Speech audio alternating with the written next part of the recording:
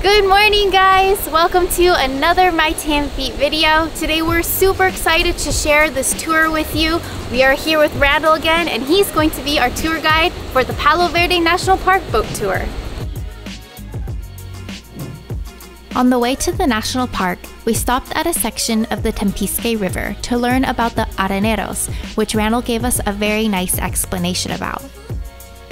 Every rainy season, the river naturally brings a lot of sand from the higher elevations down to these areas, and what they basically do is they shovel or bucket the sand from the bottom of the river into a little boat. This is what they do in the deeper areas. Into a boat, bring this boat to the shore and have to load up that sand into an oxcart.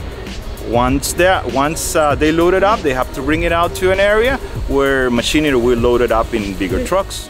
We learned that this type of artisanal sand collecting is very important for the locals, and after our stop, we headed to the dock for the boat tour. It's going to take us around 1 hour and 30 minutes to 2 hours, and we are expecting to see lots of wildlife. We are going to see crocodiles, iguanas, bats, monkeys, different species of birds.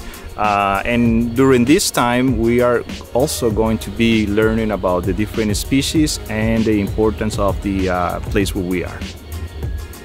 And Palo Verde National Park is indeed an extremely important park in Costa Rica, as it protects endangered tropical dry forest in the Tempisque Valley and the Tempisque River, which is home to a large variety of flora and fauna, particularly birds. We visited in the beginning of March and were able to see a ton of birds like black-crowned night herons, tiger herons, and storks.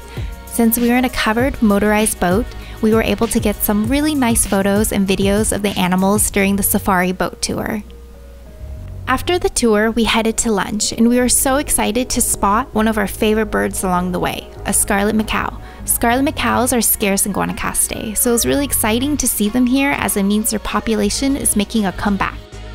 Then for lunch, we went to a traditional Costa Rican restaurant. We had a delicious typical lunch of homemade tortillas, rice, beans, salad, and chicken, and we topped it off with a nice steaming cup of Costa Rican coffee.